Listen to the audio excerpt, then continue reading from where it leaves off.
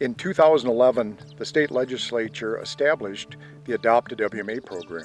And the reason they did that was to allow the public to have an active role in the maintenance of WMAs. WMAs belong to the public. And it's important that we maintain those for the public, for wildlife, for habitat, and for the environment.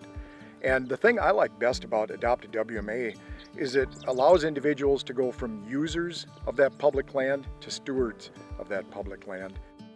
Yeah, there's three basic levels of Adopt-A-WMA. Level 1 is the most basic. It doesn't involve any hand tools or equipment. And that'd be things like picking up garbage, just keeping the WMA neat. Level 2 would be things like weed removal, seed collection, things that may require just some minimal tools but no equipment. And then level 3 is much more advanced. That would require equipment and might include brush removal or mowing of WMAs. Some of the work that we're doing today is the removal of undesirable woody cover. We're removing fences, and we're straightening and replacing boundary signs on WMAs. And then just the amount that they can get done. Today we've got over 20 volunteers working a half a dozen hours, and we look at what it would take our staff to put in 120, 140, 150 hours. The volunteer involvement is significant.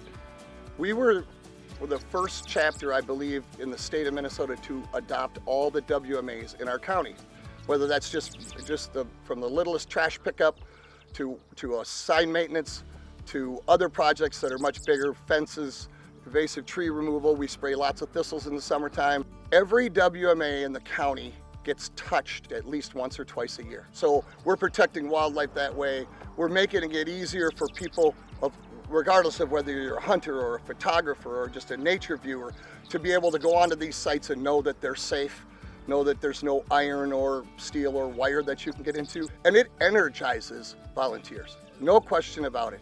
And so it benefits wildlife, it benefits habitat, but it also benefits the organizations that are doing that work because it invigorates their people. And I've seen that in a big way. Our area wildlife manager is on site today, and he'll point out this flower or that plant or whatever, and people can become more knowledgeable about restored prairies and native prairies. And people come from all different places and for all different reasons, but I think it just comes down to the spots are beautiful and they enjoy working on them. You don't have to be a Pheasants Forever chapter or a sportsman's club. Anyone can adopt a WMA. And I think the more people we can get to do that and the more diversity of background that we can get to do that, I think wildlife everywhere and the habitat will benefit. Volunteers lined up this morning taking that photo.